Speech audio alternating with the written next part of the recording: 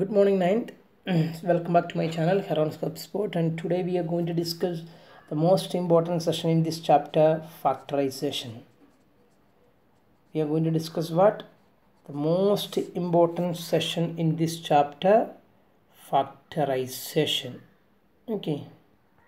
And before starting the session, I have to discuss few things with you. എനിക്ക് ഒരു complaint അല്ലെങ്കിൽ എനിക്കെതിരെ ഒരു കംപ്ലൈൻറ്റ് ഇതിനെപ്പറ്റി ഞാൻ കേട്ടു. അപ്പോൾ അതിനെപ്പറ്റി നിങ്ങളോട് കംപ്ലൈൻറ്റ് എന്നല്ല, ഒരു സജഷൻ കേട്ടു. പക്ഷേ എനിക്ക് ആ സജഷനിൽ ഇങ്ങനെയാണ് സജഷൻ. ഞാൻ നിങ്ങളോട് പറയുകയാണ്. ഒരു കുട്ടി എന്നോട് പറയുണ്ടായി, എന്നോടല്ല മറ്റാരോടെങ്കിലും ആയിക്കോട്ടെ, എന്നോടല്ല പറഞ്ഞത്, ഷിബിൻ സാറ് ക്ലാസ് തരും, എന്നിട്ട് പിന്നെ ഷിബിൻ സാറിൻ്റെ ഒരു അഡ്രസ്സും ഉണ്ടാവില്ല, ഡൗട്ട് ചോദിക്കാനൊന്നും ഷിബിൻ സാറിനെ കിട്ടില്ല എന്ന രീതിയിൽ. അങ്ങനെ ഇതുവരെ ഞാൻ അങ്ങനെ ചെയ്തിട്ടില്ല. അതായത് നിങ്ങൾക്കൊരു ക്ലാസ് എന്തെങ്കിലും കാണിച്ച് ചെയ്തിട്ട് അത് നിങ്ങളുടെ ക്ലാസ് റൂമിലോട്ട് ഇട്ട് എൻ്റെ പണി കഴിഞ്ഞു, അങ്ങനെ ഞാൻ ചെയ്തിട്ടേ ഇല്ല. കാരണം എൻ്റെ ചോറാണ് ഈ ജോലി.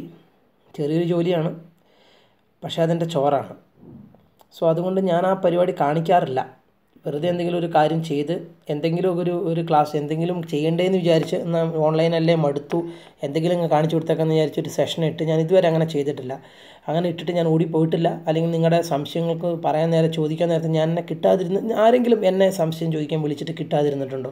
ആരും ഉണ്ടാകാൻ വഴിയില്ല. ഞാൻ സപ്പോസ് നിങ്ങൾ വിളിക്കുന്ന സമയത്ത് എടുത്തില്ലെങ്കിലും കുറച്ച് കഴിയുമ്പോൾ എടുക്കും. കാരണം നിങ്ങളൊന്ന് ആലോചിച്ച് നോക്കുക, ഞാനിന്ന് ഞായറാഴ്ചയാണ് വീഡിയോ ഷൂട്ട് ചെയ്യുന്നത്. അപ്പോൾ നാളെ നിങ്ങൾക്ക് ക്ലാസ് എനിക്ക് ശരിക്കും ഉച്ച കഴിഞ്ഞിട്ടാണ് 9th B വരുന്നത്. നാളെ കഴിഞ്ഞ് രാവിലെയാണ് വരുന്നത്. എനിക്ക് ക്ലാസ് റൂമിലോട്ട് ക്ലാസ് അപ്ലോഡ് ചെയ്യുന്ന നിങ്ങൾക്കുള്ള ഇൻസ്ട്രക്ഷൻ വാട്സാപ്പിലും തന്നതിന് ശേഷം ഞാൻ ഈ മൊബൈലിൻ്റെ മുമ്പിൽ ഇങ്ങനെ ഇരിക്കേണ്ട കാര്യമില്ലല്ലോ. ഞാൻ വീട്ടിലല്ലേ, ചിലപ്പോൾ ഞാൻ ഭക്ഷണം കഴിക്കാൻ പോകും, ചിലപ്പോൾ ഞാൻ താഴോട്ടിറങ്ങി മോനുണ്ടല്ലോ, മോൻ എൻ്റെ കൂടെ കളിക്കാൻ ചിലപ്പോൾ വരും, അവൻ്റെ കൂടെ പോകും. പക്ഷേ ഞാൻ എന്ത് ചെയ്യും, മൊബൈൽ എൻ്റെ പോക്കറ്റിലിടും. അപ്പോൾ വീടിൻ്റെ മുറ്റത്തോ തിണ്ണയിലോ സിറ്റ് ഔട്ടിലോ ഒക്കെ ആണെങ്കിൽ ഓടി വരും. നിങ്ങളും അങ്ങനെയൊക്കെ തന്നെയല്ലേ? നിങ്ങളും വീട്ടിലാണെങ്കിൽ നിങ്ങളുടെ റൂമിൻ്റെ ഉള്ളിൽ തന്നെയാണോ നിങ്ങളിപ്പോൾ മൊത്തം ഇരിക്കുക? അല്ല, നമ്മൾ വീട്ടിലാകുമ്പോൾ വീട്ടിലെ സാഹചര്യമായിട്ടും കൂടെ നമ്മൾ പൊരുത്തപ്പെട്ട് നിൽക്കണം. എനിക്ക് ക്ലാസ് എന്ന് കഴിഞ്ഞാൽ രാവിലെ റൂമിൻ്റെ വാതിലും അടച്ച് ഇരിക്കാൻ പറ്റില്ല. അതുകൊണ്ട് ക്ലാസ് തന്നിട്ട് ചിലപ്പോൾ ഞാൻ താഴോട്ടും മറ്റിടത്തേക്ക് പോകുമായിരിക്കും. പക്ഷേ ഞാൻ എൻ്റെ പണി എടുത്തിട്ടാണ് ഞാൻ പോകുന്നത്. ഓക്കെ, ഞാൻ നിങ്ങളുടെ മൊബൈലിന് ക്ലാസ് തന്നതിന് ശേഷം മൊബൈലിൻ്റെ മുമ്പിൽ തന്നെ ഇരിക്കേണ്ട കാര്യം എനിക്കില്ല. ഞാൻ റീച്ച് ചെയ്യാൻ പറ്റുന്നൊരു ദൂരത്തിൽ വെച്ച് ഞാൻ താഴോട്ടോ മറ്റോട്ടോ ചിലപ്പോൾ അടുക്കളയിലോട്ടോ ചിലപ്പം വീടിൻ്റെ പുറത്തോട്ടോ ഒക്കെ ഇറങ്ങി പോകാറുണ്ട്. നിങ്ങൾ പക്ഷേ ഡൗട്ട് ചോദിക്കുമ്പോൾ അപ്പം ഞാൻ വന്ന് ഫോൺ എടുക്കാറുണ്ട്. പക്ഷേ അങ്ങനെ പറഞ്ഞു ഒരു കുട്ടി, നിങ്ങളുടെ ക്ലാസ്സിൽ നിന്നല്ല ലോവർ സെഷനിൽ നിന്നാണ് ഒരു കുട്ടി എന്നോട് പറഞ്ഞു. ഒരു കുട്ടി പറയുണ്ടായി, സംശയം ചോദിക്കുമ്പോൾ സാറിനെ കിട്ടാറില്ല എന്ന്. സാറ് ക്ലാസ് എടുത്ത് സാറിൻ്റെ പരിപാടി തീർക്കും. അങ്ങനെ ഇതുവരെ ചിന്തിച്ചിട്ട് പോലുമില്ല മനസ്സിൽ. അപ്പം നിങ്ങൾക്ക് അങ്ങനെ ആർക്കെങ്കിലും ഒരു അഭിപ്രായം ഉണ്ടെങ്കിൽ, നിങ്ങൾക്കും അങ്ങനെ തോന്നിയിട്ടുണ്ടെങ്കിൽ നിങ്ങൾ എന്നെ ഫോൺ വിളിച്ച് പറയാം, സാർ പലപ്പോഴും സാറിനെ വിളിക്കുമ്പോൾ കിട്ടാറില്ല, അങ്ങനെ എന്തെങ്കിലും ഉണ്ടെങ്കിൽ. ഓക്കെ, അങ്ങനെ ഉണ്ടെന്ന് എനിക്ക് തോന്നുന്നില്ല. അപ്പം എടുത്തില്ലെങ്കിലും ഞാൻ എടുത്ത് നിങ്ങളെ സംശയം ക്ലിയർ ചെയ്ത് തരാറുണ്ട്. ഓക്കെ, സോ അങ്ങനൊരു ഉണ്ടെങ്കിൽ അത് വെറും അങ്ങനെ ഒരു ഇതുണ്ടെങ്കിൽ ഞാൻ അതിൽ തെറ്റുകാരനല്ല എന്ന് പൂർണ്ണമായിട്ട് ഉറപ്പുണ്ട്. കാരണം എൻ്റെ ഒരു പ്രത്യേകത, ഞാൻ ചെയ്യുന്ന പണിയിൽ ഞാൻ ആത്മാർത്ഥമായിട്ട് ചെയ്യാൻ ശ്രമിക്കും. പിന്നെ ഞാൻ അതിനെ പറ്റിയിട്ട് ആവശ്യമില്ലാണ്ട് ടെൻഷൻ ആവാറില്ല. പക്ഷേ ഇത് പറഞ്ഞപ്പോൾ നിങ്ങളോടൊന്ന് പറഞ്ഞെന്ന് മാത്രം. So leave it. So we are going to learn factorization. What do you mean by factorization? Factorization we have learned from 7th standard, I think. Factorization means, you can write the question, just a simple ആയിട്ടൊരു question. Factorize 10. എങ്ങനെയാണ് 10നെ factorise ചെയ്യുക? 2 into 5. That is what is factorization. Factorization means, in order to explain factorization or in order to understand the meaning of factorization, let us do some problems. What do you mean by factorize 10? 10നെ factorise ചെയ്യാന്ന് വെച്ച് കഴിഞ്ഞാൽ 10നെ ഏതെങ്കിലും രണ്ട് നമ്പറിൻ്റെ product, രണ്ട് number എന്ന് വേണമെന്നില്ല, 2, 3, 4, 5 number, 10നെ കുറച്ച് നമ്പേഴ്സിൻ്റെ പ്രൊഡക്റ്റായിട്ട് എഴുതുക. അതായത് കുറച്ച് നമ്പേഴ്സ് മൾട്ടിപ്ലൈ ചെയ്യുന്ന രീതിയിൽ 10നെ എക്സ്പ്രസ് ചെയ്യുക. Product, you have the meaning, I repeat, the meaning of or the definition of factorization means to express a number as the product of several numbers. Product, അല്ലാണ്ട് addition ചെയ്തിട്ടോ plus ചെയ്തിട്ടോ minus ചെയ്തിട്ടോ divide ചെയ്തിട്ടോ ഒന്നുമല്ല express ചെയ്യേണ്ടത്. തന്നിരിക്കുന്ന നമ്പറിനെ factorisation എന്ന് ചെയ്യാൻ പറഞ്ഞു കഴിഞ്ഞാൽ തന്നിരിക്കുന്ന നമ്പറിൻ്റെ രണ്ട് നമ്പറിൻ്റെ പ്രൊഡക്റ്റായിട്ട് എഴുതുക. പ്ലസ്സോ മൈനസോ ഡിവിഷനോ ഒന്നുമല്ല, രണ്ട് നമ്പറിൻ്റെ പ്രൊഡക്റ്റായിട്ട് എഴുതുക. അതാണ് factorisation. So for example, factorize 12. What will be the answer? You are supposed to write this question. എങ്കിലും അത് ക്ലിയർ ആവുള്ളൂ. Factorize 12 means We can write 12 as 6 into 2. That is one kind of factorization. 12 as 4 into 3. Another kind of factorization. 12 as factorization. So this is what is factorization. So in that, in just below that, you can define factorization definition. Factorization means express the given number as the product of few numbers. Express the given express the given expression as the product of few expression. അത്രേ ഉള്ളൂ. കാരണം ഈ ഓരോ 6ഉം 2 എന്നൊക്കെ നമുക്ക് ഓരോ expression എന്ന് വിളിക്കാം. അപ്പോൾ ജനറലായിട്ട് പറയുമ്പോൾ നമ്മൾ ഒരു സാധനത്തിന് എക്സ്പ്രഷൻ എന്നാണ് പറയുക. അപ്പോൾ ഒരു എക്സ്പ്രഷനെ ഫാക്ടറൈസേഷൻ ചെയ്യാൻ പറഞ്ഞു കഴിഞ്ഞാൽ പല എക്സ്പ്രഷൻ്റെ പ്രൊഡക്റ്റ് ആയിട്ട് എഴുതുക. അത്ര മാത്രമേ ഉള്ളൂ. ഓക്കെ. സോ ഇപ്പോൾ നമ്മൾ നമ്പേഴ്സിൻ്റെ കാര്യത്തിൽ ഇതൊക്കെ നമുക്കറിയാം. പക്ഷേ പോളിനോമിയൽസിൻ്റെ ഫാക്ടറൈസേഷൻ ചെയ്യാൻ പറഞ്ഞാൽ എങ്ങനെ ചെയ്യും? For example, factorise x square plus 7x plus 10. ഈ പോളിനോമിയലിനെ ഇതൊരു ക്വാഡ്രാറ്റിക് പോളിനോമിയലാണ്. what you mean by quadratic polynomial? A polynomial with a degree 2. Its degree is 2, no? So it's a quadratic polynomial. What? It's a quadratic polynomial. So here you can write the side heading as factorization of quadratic polynomial. Factorization of quadratic polynomial. Question is factorize x square plus 7x plus 10. We are dealing with the session factorization of quadratic polynomial. So factorize x square plus 7x plus 10. Yes, x square plus 7x plus 10 obviously ഒരു quadratic polynomial ആണ്, because its degree is what? Its degree is 2. So it is a quadratic polynomial. അതുകൊണ്ടാണ് factorization of quadratic polynomial അണ്ടറിൽ ഇത് വന്നത്. So ഇതിനെ എങ്ങനെ factorise ചെയ്യും? ഇതിനെ ഫാക്ടറൈസ് ചെയ്യുക എന്ന് പറഞ്ഞാൽ എന്താണ് അതിൻ്റെ അർത്ഥം? ഇത്രയേ ഉള്ളൂ. ഇതിനെ ഫാക്ടറൈസേഷൻ ചെയ്യാൻ പറഞ്ഞാൽ, ഇത് ഫാക്ടറൈസേഷൻ എന്ന് വെച്ച് കഴിഞ്ഞാൽ expression as product of U expression. So ഇതിനെ ഫാക്ടറൈസേഷൻ ഞാൻ പറഞ്ഞാൽ ഇതിനെ എനിക്ക് കുറച്ച് എക്സ്പ്രഷൻ്റെ പ്രൊഡക്റ്റായിട്ട് എഴുതാൻ പറ്റണം. അതാണ് ഫാക്ടറൈസേഷൻ. അതായത് ഇതിനെ എനിക്ക് കുറച്ച് എക്സ്പ്രഷൻ്റെ പ്രൊഡക്റ്റായിട്ട് എഴുതാൻ പറ്റണം, എങ്കിലേ ഇതിനെ ഫാക്ടറൈസേഷൻ ചെയ്തെന്ന് പറയാൻ പറ്റുള്ളൂ. അപ്പോൾ നമ്മൾ എന്ത് ചെയ്യുന്നറിയോ? അതിനൊരു എളുപ്പ വഴി ഞാൻ പറഞ്ഞുതരാം. സം ഈസ് ഈക്വൽ ടു എന്ന് എഴുതുക, പ്രൊഡക്റ്റ് ഈസ് ഈക്വൽ ടു എന്ന് എഴുതുക റൈറ്റ് സൈഡിൽ. എന്താണെന്നൊന്നും ഇപ്പോൾ നിങ്ങൾ എന്നോട് ചോദിക്കരുത്, ഞാൻ പറഞ്ഞുതരാം. സം ഈസ് ഈക്വൽ ടു എന്ന് എഴുതുക, പ്രൊഡക്റ്റ് ഈസ് ഈക്വൽ ടു എന്ന് എഴുതുക. എന്നിട്ട് സമ്മ് എന്നുള്ളിടത്ത് എന്ത് എഴുതണം എന്ന് ചോദിച്ചു കഴിഞ്ഞാൽ, ഇവിടെ എക്സിൻ്റെ കൊയിഫിഷ്യൻറ്റ് ഏതാണോ വേരിയബിൾ, ഇവിടുത്തെ വേരിയബിൾ എക്സ് ആണ്, ആ വേരിയബിളിൻ്റെ ഈ എക്സിൻ്റെ കൊയിഫിഷ്യൻറ്റ്, ഇപ്പോൾ വൈയിലാണെങ്കിൽ Y square plus 7i plus 10 എന്നാണെങ്കിൽ വൈൻ്റെ കൊയിഫിഷ്യൻറ്റ്.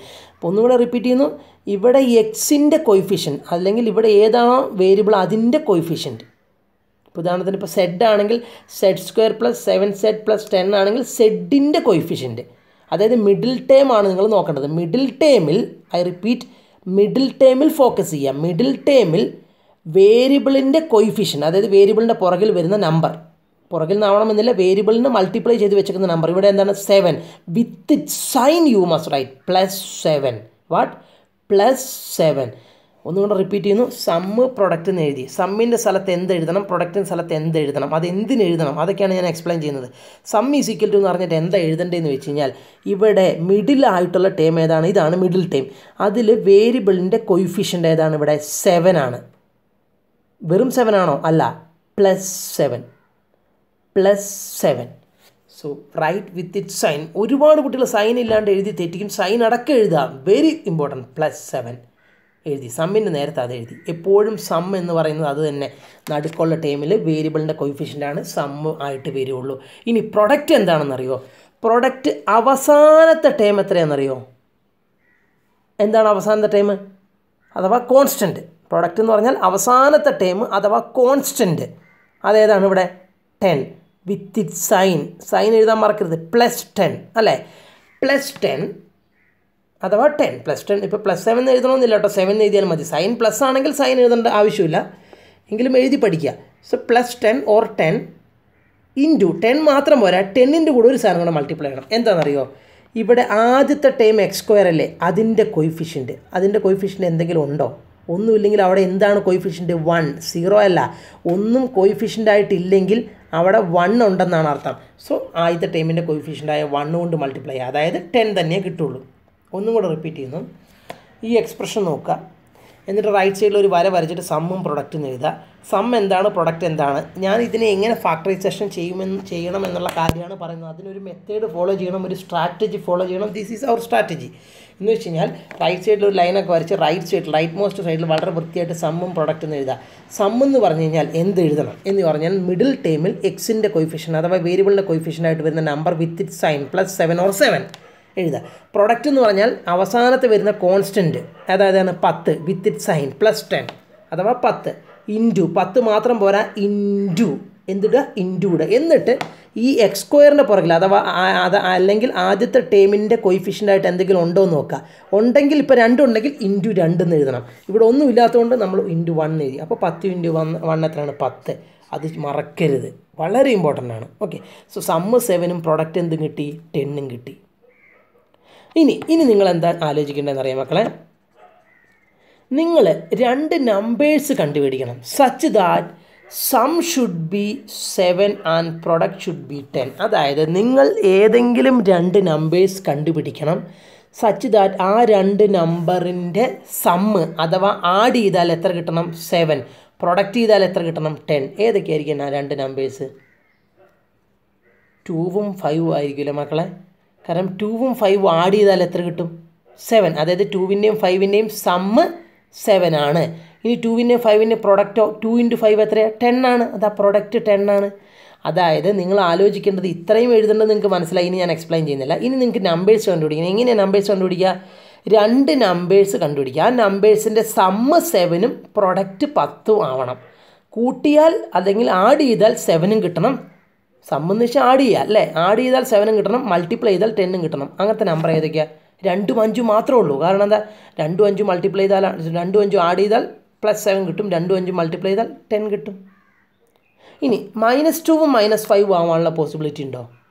-2ഉം -5ഉം കൂടെ മൾട്ടിപ്ലൈ ചെയ്താൽ പ്രൊഡക്റ്റ് ചെയ്താൽ എന്താ കിട്ടുക? 2 നെഗറ്റീവ് നമ്പർ ആയതുകൊണ്ട് +10 ആണ് കിട്ടുക. -2 × -5 +10, പ്രൊഡക്റ്റ് +10 കിട്ടും. പക്ഷേ ആഡ് ചെയ്താലോ -2 + -5 എന്നുള്ളത് -7 ആണ്, +7 കിട്ടില്ല. അതുകൊണ്ട് -2ഉം -5ഉം ആവില്ല നമ്പർ, +2ഉം +5ഉം തന്നെയാണ് നമ്പർ. 2ഉം 5ഉം ആഡ് ചെയ്താൽ 7 കിട്ടും, 2ഉം 5ഉം മൾട്ടിപ്ലൈ ചെയ്താൽ 10 കിട്ടും. അപ്പോൾ നമ്മുടെ നമ്പേഴ്സ് 2ഉം 5ഉം ആണ്. അതായത് ഇനി ആ 2ഉം 5ഉം വെച്ചിട്ട് ചെറിയൊരു ടെക്നിക്ക് ഇവിടെ നമ്മൾ എന്ത് ചെയ്യാം? ഓക്കെ, സോ നമ്മൾ ഈ എക്സ്പ്രഷൻ അതുപോലെ ഇങ്ങ് എഴുതുക. എന്നിട്ട് ഈസ് ഈക്വൽ ടു ആദ്യത്തെ ടേം അതുപോലെ എഴുതുക, ഒരു മാറ്റമില്ല. അവസാനത്തെ ടേം അതുപോലെ എഴുതുക. ആദ്യത്തെ ടേം അതുപോലെ എഴുതുക. അവസാനത്തെ ടേം എന്താ +10 അതും അതുപോലെ എഴുതുക, ഒരു മാറ്റമില്ല. ആദ്യത്തെ ടേമും അവസാനത്തെ ടേമും അതുപോലെ എഴുതുക. നടുക്ക് നമ്മൾ കുറച്ച് സ്ഥലം വിടണം. അതെന്തിനാണെന്നറിയാം മക്കളെ? ആ നടുക്ക് സ്ഥലം വിട്ടത് വെച്ചിട്ട് നമ്മൾ ഈ മിഡിൽ ടേമിനെ സ്പ്ലിറ്റ് ചെയ്യും. എങ്ങനെ? ഈ 2ഉം 5ഉം ഉപയോഗിച്ച്. അതായത് മിഡിൽ ഉള്ളത് എന്താണ്? +7x. സോ സൈൻ പ്ലസ് ആണ് എഴുതുക. ഓക്കെ, പ്ലസ് ഇപ്പോൾ എഴുതണ്ട. ഓക്കെ, നടുക്കുള്ള നമ്പർ ഏതാണ്? x² ആദ്യം അതുപോലെ എഴുതി, അവസാനത്തെ നമ്പർ +10 അതുപോലെ എഴുതി. ഓക്കെ, +10 വിത്ത് സൈൻ എഴുതണം കേട്ടോ. സോ നടുക്കുള്ളത് 7x ആണ്. അതിനെ നമ്മൾ ഈ നമ്പർ വെച്ച് സ്പ്ലിറ്റ് ചെയ്യും. അതായത് 7x ആണല്ലോ നടുക്കുള്ളത്, അതിനെ ഞാൻ +2 അല്ലേ ഇവിടുത്തെ ആദ്യത്തെ നമ്പർ, അടുത്ത നമ്പർ +5 അല്ലേ, അപ്പോൾ ഞാൻ +2x + 5x എന്ന് എഴുതും. കാരണം എന്താണെന്നറിയോ? ഞാൻ ഒന്നുകൂടെ പറയുന്നു. ആദ്യത്തെ നമ്പർ അതുപോലെ എഴുതി, ലാസ്റ്റത്തെ നമ്പർ അതുപോലെ എഴുതി, എന്നിട്ട് നടുക്കുള്ള നമ്പർ 7x ആണല്ലോ, അതിന് ഞാൻ ഈ ഇവിടെ കിട്ടിയ നമുക്ക് കിട്ടിയ നമ്പറില്ലേ +2ഉം +5ഉം അത് വെച്ച് സ്പ്ലിറ്റ് ചെയ്യും. അതായത് ആദ്യത്തെ നമ്പറിനെ ആ നടുക്കുള്ള ഇതിൽ ആദ്യം എഴുതുക എന്താണെന്നറിയോ? ഇവിടുത്തെ നമ്പർ ആദ്യത്തെ നമ്പർ +2 അല്ലേ, സോ +2x അതാണ് +2x. പിന്നെ അടുത്ത വരുന്നത് +5 സോ +5x എന്ന് എഴുതും. ഈ എക്സ് എവിടെ നിന്ന് കിട്ടിയതാ? 7ൻ്റെ കൂടെ ഒരു എക്സ് ഉണ്ട്, അതങ്ങ് ഇറക്കി എഴുതി. അതുപോലെ തന്നെ ഇതെങ്ങനെ ഇങ്ങനെ എഴുതണമെന്ന് നമുക്ക് മനസ്സിലായതാ. ഈ കിട്ടിയിരിക്കുന്ന നമ്പറിൻ്റെ കൂടെ ഒരു എക്സ് എഴുതി പ്ലസ് ചെയ്യുക, അത്രേ ഉള്ളൂ. പ്ലസ് ചെയ്യാന്നല്ല, ആദ്യത്തെ നമ്പർ ഏതാണ് ഇവിടുത്തെ? +2 സോ +2x. രണ്ടാമത്തെ നമ്പർ ഏതാണ്? +5 സോ +5x, അത്രേ ഉള്ളൂ. അപ്പോൾ ആദ്യത്തെ നമ്പർ +2x, രണ്ടാമത്തെ നമ്പർ -5 ആയിരുന്നെങ്കിൽ -5x നമ്മൾ എഴുതുക. ഓക്കെ, ആ എഴുത്ത് നമ്മൾ നടുക്ക് എഴുതണം. അപ്പം എന്താ നമ്മൾ ചെയ്തത്? മിഡിൽ ടേമിനെ ഇങ്ങനെ സ്പ്ലിറ്റ് ചെയ്തു. ഇനി നിങ്ങൾക്ക് സംശയം തോന്നാം, സാറേ x² അതുപോലെ ഉണ്ട്, 10 അതുപോലെ ഉണ്ട്, 7xന് പകരം ഇങ്ങനെ എഴുതി, അപ്പോൾ 7x മാറിപ്പോയില്ലേ? ഇല്ല. എന്താ 2x + 5x? 7x.